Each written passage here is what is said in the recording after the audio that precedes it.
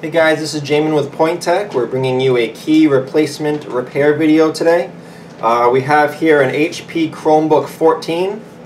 We're going to show you how to salvage a key. Let's say you bought another keyboard in order to replace your keys. We'll show you how to salvage or take one off, and then I'll show you how to put it on safely so you don't break it. In the next half of the video, I'm going to show you what the large keys look like underneath. So if you're watching this video because you're doing a larger key, feel free to fast forward halfway because I'm going to do the smaller one first. So what you're going to need is a small flathead, smaller the better. And what we're going to do to salvage a key is we're going to try to get this flathead underneath your key cap, which is the top part with the letter, but we're going to try to get it over the key clip retainer, which is the plastic bracket under this that holds it down. It's very fragile, and if we were to just grab this key and rip it off, you would break that clip retainer under it. So you can't see under there, obviously, so go slow, try to just feel it out, try to get this on. Ooh, I heard some snapping, so I think I'm in. Now just pull this off. Alright. See how my flathead is over the retainer? So that's good. I held down and it actually separated a little. So this is what most retainers will look like. It'll be two little plastic pieces that bend up, and they'll have two metal clips towards the bottom corners and two metal clips toward the top corners that are holding it down. What I'm going to have to do is try to salvage this and get it out without breaking my my key clip. So let's see how this thing looks.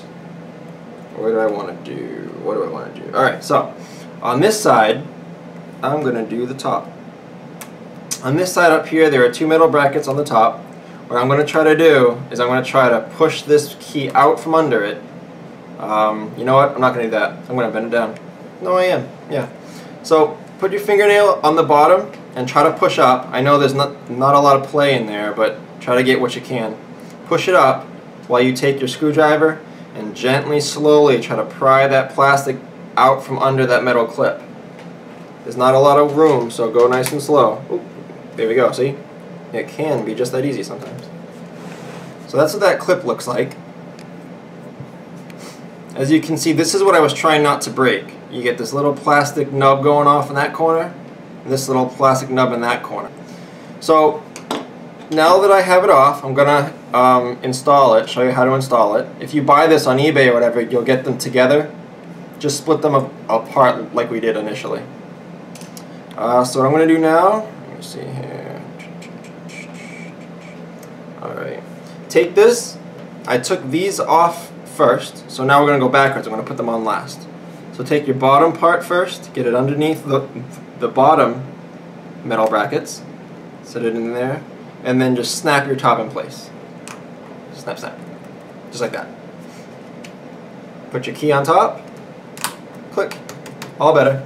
So yeah, so if you're not salvaging it, if you bought it, it'll be really easy. But even if you're salvaging it, you can do it without breaking it. So that's how you would fix a normal key. Let me show you now what's underneath these large ones in case that's why you're watching the video. Same thing, you're going to put this under there and wedge it off, but keep in mind that instead of one key clip retainer, you're going to have two, most likely, I'm guessing. So let's show you what it looks like under here, as well as some metal bars, which makes it a little unique. Snap, snap, snap, snap, snap. Snap, snap. Alright. Alright, so yeah, so we had two clip retainers here. Still one little bouncy, squishy ball thing, whatever that is.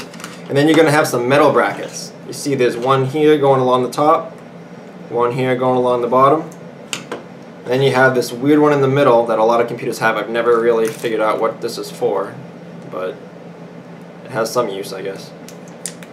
Snap that back into place.